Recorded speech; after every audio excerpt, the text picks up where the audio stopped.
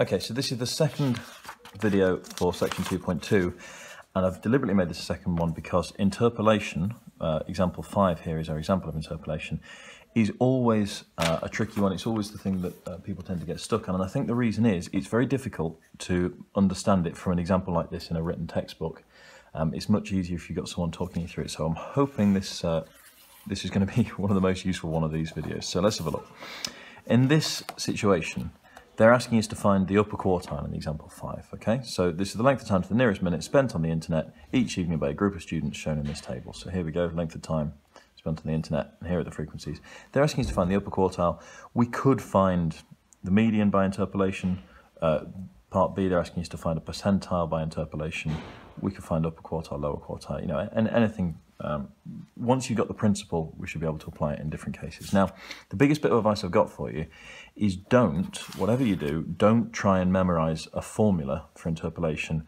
Usually that will mean that you're not understanding interpolation properly, and usually it risks making mistakes because the formulas are so complicated that I think, you know, by the time we've got the idea of interpolation and turned it into a formula, there are so many very similar things but not quite the same things in the formula, and the formula's got a lot of symbols. The chances are you'll put something in the wrong place.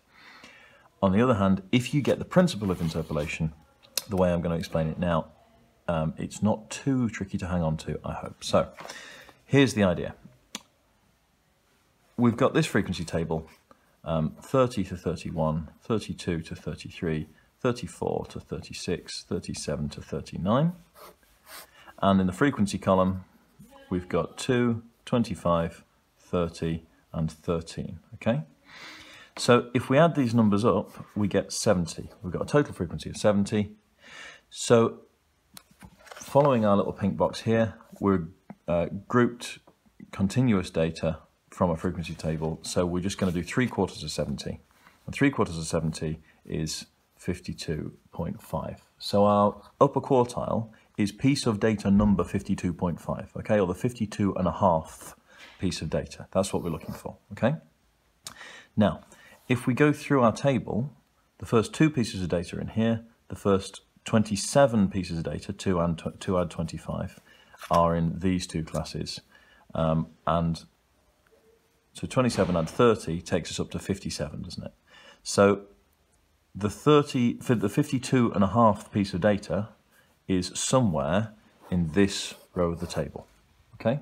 So that's the first thing, and that is GCSE style, find the interval which contains the median sort of reasoning, isn't it? It's exactly the same so far, and we've done that to find out where the median is, where the upper quartile is. Now, what we know then is the upper quartile is somewhere in this class. Now, remember, 34 to 36, this class ends at 33, this class starts at 34, so this class actually goes from 33.5 up to 36.5, okay? So all we know is that our upper quartile is somewhere in this group here, okay?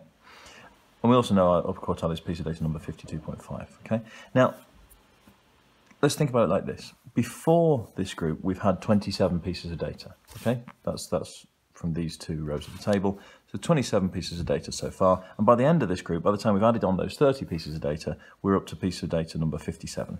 Okay, so before this group, 27 pieces of data, and then there are 30 pieces of data spread out between 33.5 and 36.5. Okay, so why isn't it good enough to just say, well, the median is somewhere in this group? Well, imagine it like this. If I knew the median was piece of data number 28, or the upper quartile, whatever it is we're looking for. If we were looking for piece of data number 28, I know we're not, we're looking for piece of data number 52.5, but let's imagine it was piece of data number 28. Well, we'd expect that to be down at this end of the range, wouldn't we? We'd expect it to be closer to 33.5. If we were looking for piece of data number 56, we'd expect it to be up here, close to 36.5. Now, we don't know. We know we've got 30 pieces of data on this line, but we don't know anything about how those 30 pieces of data are spread out. They could be all bunched up here, they could be all bunched up here, they could be all bunched up in the middle, they could be all over the place, we don't know. But it's not a bad assumption that those 30 pieces of data are somehow spread out between 33.5 and 36.5, okay?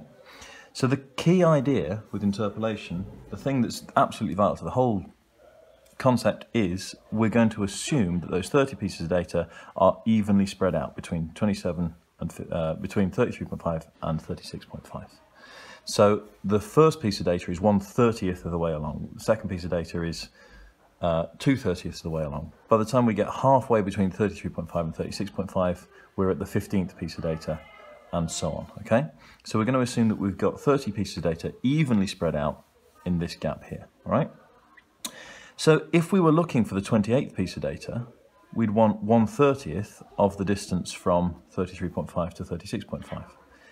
If we were looking for the 15th piece of data out of those 30, well, that would be piece of data number 42, wouldn't it? 27 add 15 is 42. So if we wanted the 42nd piece of data out of these 70, that would be halfway between 33.5 and 36.5. That's the principle we're working on here. So this is how it's going to work in practice.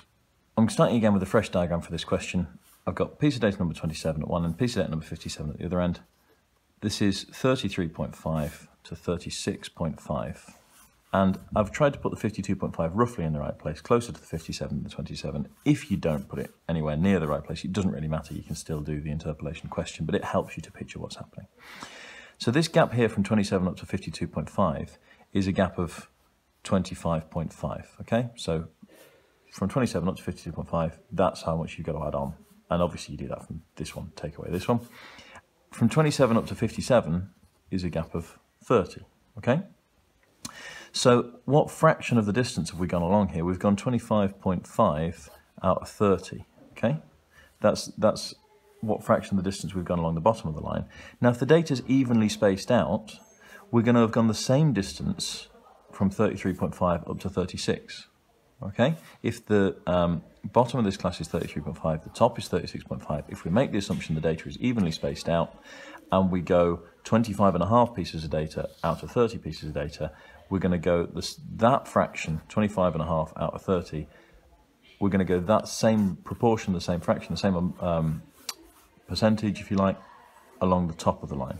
So it's that fraction of the distance from 36.5 to 33.5, 3, okay?